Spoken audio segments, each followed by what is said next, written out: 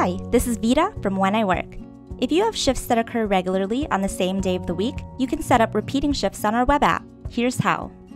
You'll want to edit an existing shift or click into the advanced details when creating a custom shift. On this window, there's a repeat icon to the right of the shift time. Select this repeat icon and it'll turn green to indicate that the repeat feature will be active for the shift when saved. A couple options will appear for you to set how often the shift will repeat. Click on the Repeat Every menu to select how often your shift will repeat for this time and day on future weeks. Click on the Ending field to select when the shift will stop repeating onto future weeks.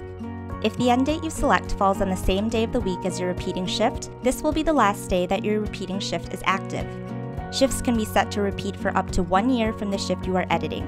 When you're done, click Save. You'll now see your unpublished repeating shifts on future weeks.